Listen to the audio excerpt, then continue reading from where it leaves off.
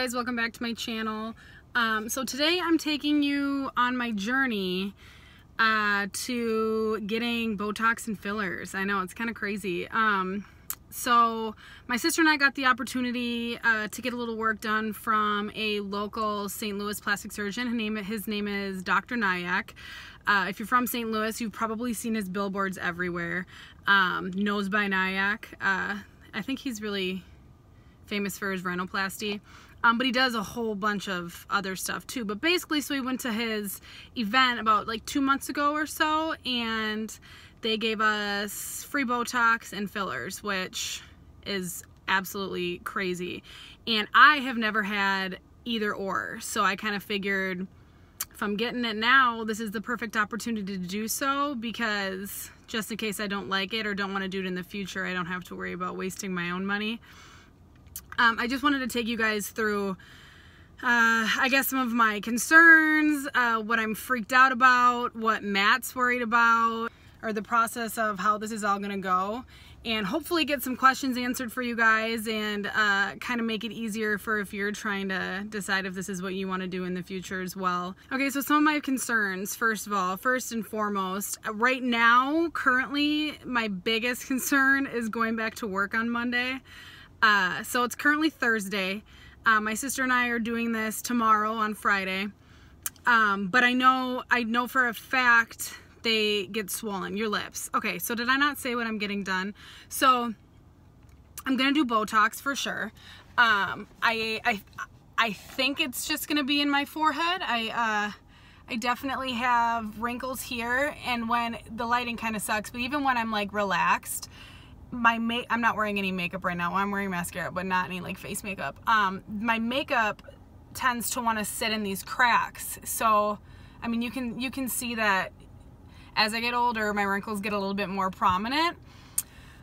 So yeah, I definitely want some up here, and then I'm gonna get some lip fillers because I want to make my upper lip a little bigger and a little more even, because I feel like my lips are uneven.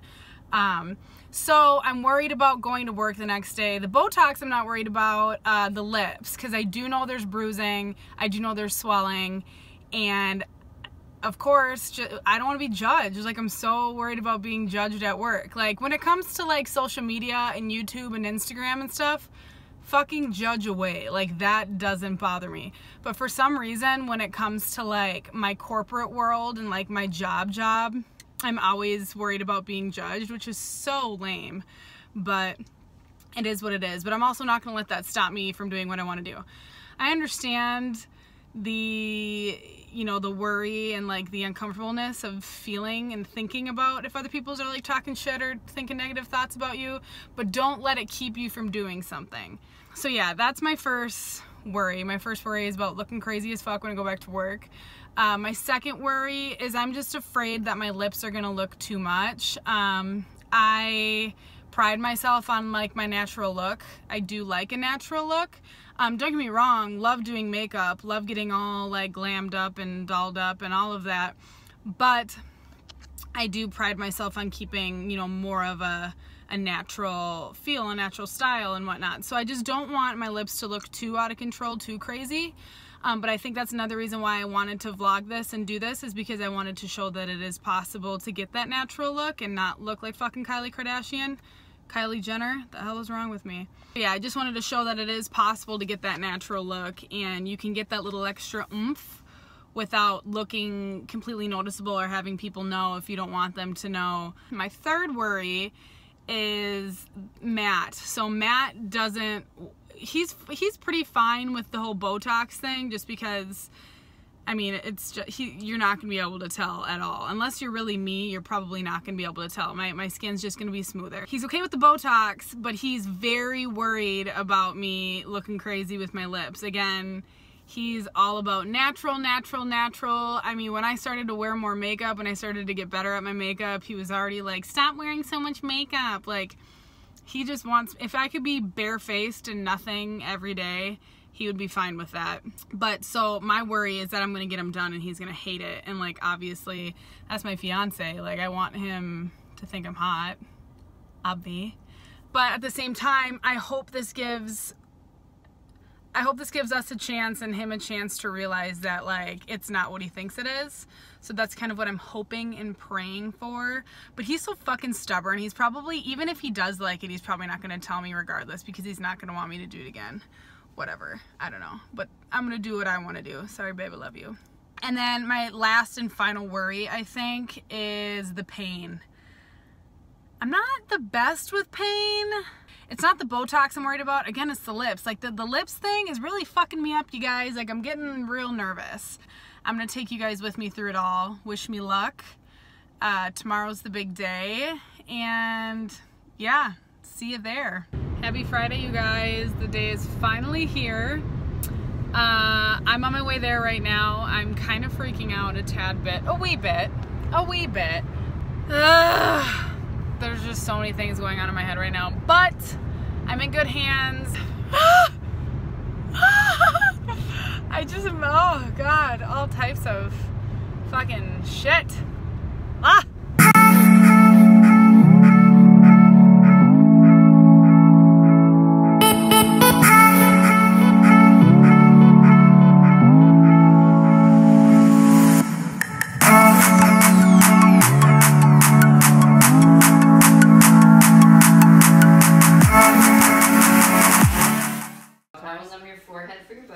Oh, okay. If you want. Yeah. Absolutely. Give me all the numbing. Give me all the numbing, please. Okay. We're gonna numb your forehead for your Botox. I'm just like, where does the needle go? Like, into my brain? Right under the skin. Okay, so put your lips together for me. This is for you when you feel like you're gonna drool. Okay. And you are good. So you can close your lips, that's fine. Fine. Update, the numbing is terrible. My sister thought I was being dramatic until she got it, and she was like, this is fucking gross. But in my sick mind, I feel like the grosser it is, the more it works, so I feel good. Can't feel my tongue either. Gina tells me that you're interested in, you've never had Botox or fillers before? No. Okay. So I understand you're interested in considering, you tell me in your own words. Okay, so I obviously, well, I'm doing it more, I don't even know really what I'm doing, but I heard it's preventative, so I'm doing it more for that. Also, I do have lines in my, oh shit, I touched my forehead. That's okay. I have lines in my forehead, so I was trying to clear some of that up. For fillers, I feel like I'm drooling. For fillers, I was going to do some of my lips, but I want it to look as natural as possible. Sure.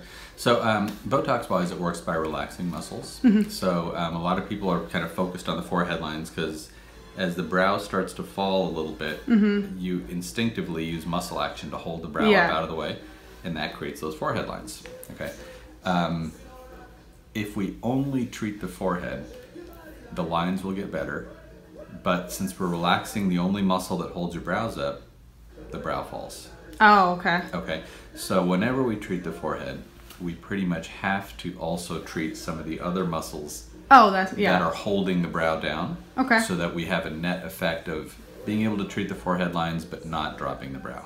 The other thing with the forehead is I would much rather you have some forehead lines remaining and still be able, like you went, you picked your brows up. Yeah. And still be able to express and still be able to connect with people. Okay? So the only way to eliminate all your forehead lines would be to also eliminate your ability to move your brows up. Okay. So on the forehead, it's a good goal to get rid of most of them while preserving a nice brow height. I like that. Okay. And preserving the ability to be a normal human being and be interactive. Yeah.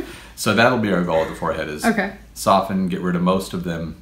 I will treat your frown and your crow's foot areas largely as a way to keep your brow from falling. Okay. Does that make sense? Even though those are on your radar, they will also keep you from getting crow's feet and frown lines. Because again, Botox releases muscles or relaxes muscles. And the reason we get lines here is you fold it over and over again, and just like your palm, it creates lines where the folding happens. Mm-hmm.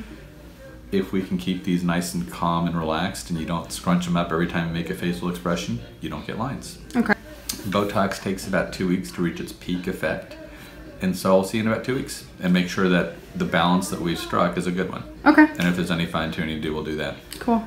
Lip-wise, there are a bunch of different products that we can use on lips. Okay. And then each product we could use little bits or large bits. Okay. So I'm gonna use kind of a middle of the road product, one that lasts usually a year and a half. Okay.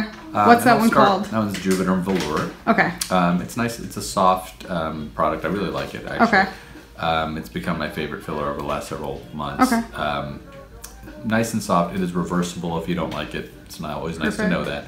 But I think you'll like it. And I'll start with the syringe of it. You will go through a series of events after this. Okay. Immediately after, you're going to look and you go, oh my God, I told you to be conservative. Okay. Because just between the numbing medicine and poking you with the needle just to put in the filler, yeah, you will swell. Okay. So if I went through the motions, numbed you, and put just the needle sticks and didn't give you any filler, when you looked in the mirror, you'd go, oh my God, it's too much, even though there's none. Yeah. Just from that series of events. Okay. Okay. So initially they'll go, oh my gosh, that's more than I expected. It won't be. Okay. The next few days, you'll probably have some swelling. And some people swell very little. Okay. Some people swell more dramatically. And so the next few days, depending on if you're a good sweller or a really good sweller, you might feel like it's way too much. Or you might love it. And so if it swells subtly and you kind of like that, well then you'll know, okay, next time I might add a little bit more. Okay. Okay. But what I'm saying is what you see immediately after in the first day or two after is not your result. Okay. Yeah, you'll feel like it might be too full, especially on someone like you. I have different patients. Yeah. I understand when you were talking to Gina, you're like, I like a fuller lip. And you're confident about liking it. And as you were telling me kind of what you're like, I kind of always wanted to try it, but I'm not really sure, you know. The same amount of swelling on two different people will be perceived two totally different ways. What about by Monday? You think I'll be looking pretty normal by Monday? Yeah. Okay, cool. Yeah, I'm just thinking about for work. Your very first time is a learning experience. Okay. We're gonna learn together. Cool. So what I would do is I would do 48 of Botox, and I'll do 1 velour, please. I got asked questions about how long it lasts, and you said like a year to a year and a half. About a year and a half for lips. So for this velour Juvederm? So it depends on what you define. How long does it last? Gotcha. Okay. So how long until the average person thinks, I think I should probably add some more? Yeah. Depends. Probably about a year. The reason it's hard to answer directly is if we do what we're doing with you, treat conservatively, err on the side of a little too little. Right. The person starts getting comfortable with it, they might want more earlier. Because we've been very conservative, we've erred on the side of under-treating it, and they're starting to kind of come around to, oh, it kind of looks really good. I think I'd like to see it at least this full. Might be on the earlier side. Okay. Someone where we're treating like completely, you know, and we're really filling them really well all at once, they might see 18 months. Okay. But if you did that to a first timer, they'd have a heart attack for the first For sure. Yeah. How much is like pricing for the one that you're doing for me? So like how much would that be? Per syringe is $700. Okay. Okay. A good starting point is 1 syringe. Okay. Yeah, $700 is a good starting point for one syringe. Is that typical like industry wide? It's around that. Yeah. Okay. Cool. It depends on there's some variables in there. So like with our nurse injectors who are fantastic, they're a little bit less. They're about $600 or a little bit less. But we have a whole group of them and they have more time available. So I gotcha. It's a little easier that to makes get sense. into. Also, when we do multiple syringes at once, we actually give people a deal. So when we're doing 2 or 3 areas of the face, if we hit 3 syringes, we take $300 off. Oh, okay. If we hit 4 syringes, we take $600 off. So, oh, wow. So how long for Botox? So Botox, similarly, areas that we treat completely, like the forehead or the crow's foot, it takes them longer to wake all the way back up. So 3-4 months. Okay. In this area, in people that have had it many times, the frown, they get 6 months out of it. Okay. Okay. In areas that we're intentionally being conservative, like the forehead, where I can't completely relax it, otherwise you'll lose your expression. I'm treating it conservatively, so by 2-3 months, it's completely awake. Okay. Botox, that's no big deal. Botox is just a little tiny series of little tiny pinches. Nothing horrible at all. Oh no, that's not bad at all. And this is your first Botox experience, is that Yes, right? this is very first one. Yeah, so it's no big deal. Across the forehead. Okay. This will be enough to soften those lines, but leave you expression. And give you a pretty brow position still.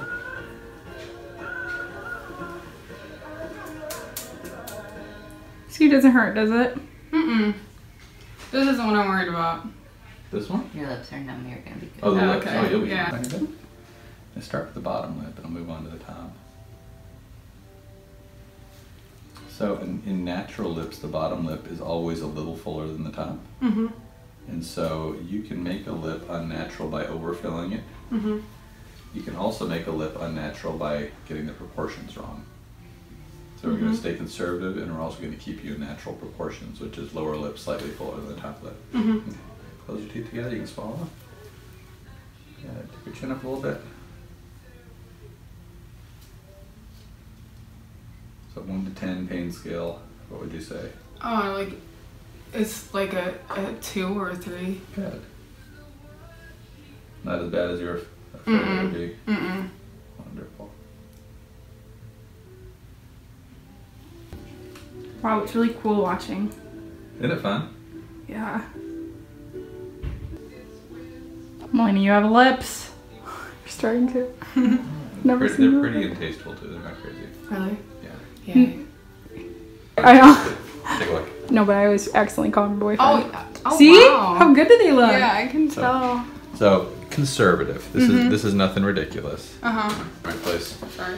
So it's normal also at this point to be, oh my god, they're a little puffy, aren't they? Yeah. They're a little puffy. That's Yeah. normal. Like I said, that's that whole series I talked to you about. Like you're gonna go through the stages.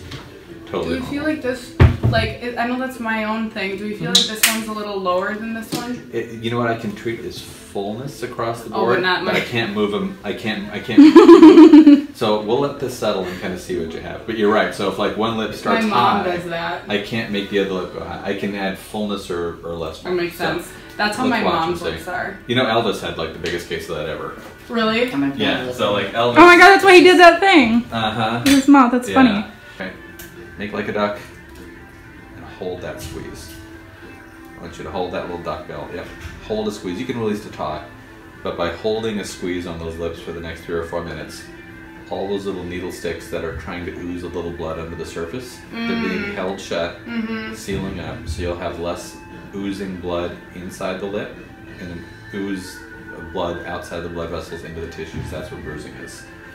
So holding this squeeze for the next 3 or 4 minutes is actually more important. You'll ice and everything else later, but this 3 or 4 minutes is where you really determine bad bruising or not bad bruising by holding that squeeze. Okay, so this, I wanted to do this so you guys could get a good view of like right after it's done. These are fresh as fuck, obviously. I mean, this is right after. I'm still super numb, so I'm talking weird. It's kind of nuts, knock on wood, but I haven't had any like bruising, not swelling, obviously. Yeah, I haven't had too much bruising. I mean, I feel like there's something coming up in here, but I mean, I don't feel like I couldn't not go in public right now. Like, I'm not sure that I feel like I look that nuts. But tomorrow's gonna be the true tester because that's really when they start acting crazy. Yeah, I'd say all in all, everything. I still can't feel. I can't feel my lips, but everything so far looks pretty good. I'm still a little freaked out, but I can't really smile or anything either. And literally, there's a line of cars in front of me, and they all are wondering what the fuck I'm doing. But yeah, I'll keep you guys posted on what I look like in a few hours, and then what I look like tomorrow.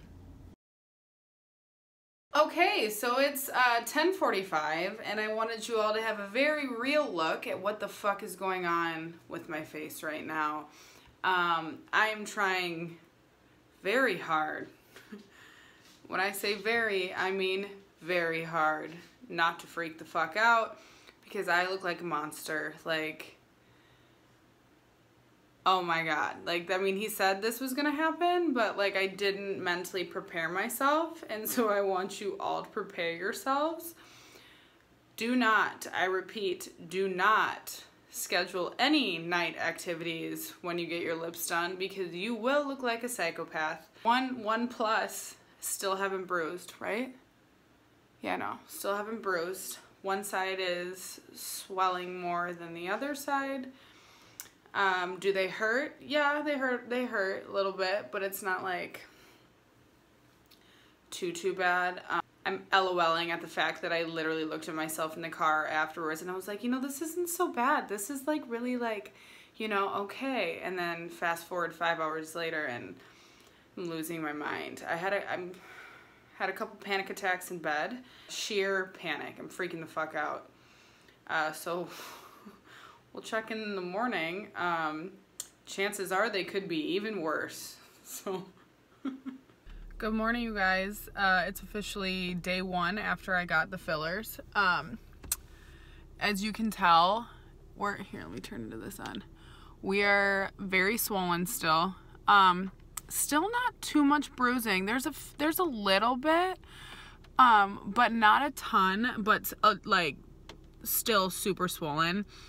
I was also telling myself this morning as I was like, wow, this is crazy. Well, one, they tell you that the next day is going to be crazy, so this is normal, hopefully. 2, I'm a big sweller. When anything happens to me, I swell a lot. I mean, I get a fucking mosquito bite and I swell. So I have to go to the grocery store because I am making a quiche this morning. So I have to go in public like this. It's about like 10. It's like 10 o'clock. Matt's still sleeping. I couldn't anymore, and so I want to get my pie crust. I went grocery shopping yesterday, forgot the fucking pie crust, and now I have to go looking like a monster. So this is intense. I do not want to be in public like this. I'll tell you that right now. We'll see how much the swelling goes down tonight. If it's worth documenting, then I'll show you guys. Otherwise, I'll check in tomorrow. I actually have plans tomorrow. I have to be in public tomorrow, so this should be quite interesting. Okay, it is day 2 after I got the fillers. I'm looking a lot more normal. This side seems to still be more swollen than this side. If you can see, I did get some bruising under here and then some over here as well. But I can actually be in public now and I don't look like such a psychopath. I just want this side to like come down like this side just because I feel like I'm a little off center right now. But otherwise, I think they're doing okay. I think they're coming in just fine. Not gonna lie, yesterday I was a wee bit freaking out. I was a little terrified that I made the wrong decision here. So far so good as of today, so we'll see. Okay, well, welcome back to Bathroom Chronicles. I feel like this whole video has been in my friggin' bathroom, but you know, it is what it is. We're here for the lips and we're here for the forehead, so it's fine. Anyways, so I wanted to give you guys an actual update on, I mean, it's well over 2 weeks. After 2 weeks is when they're supposed to completely set.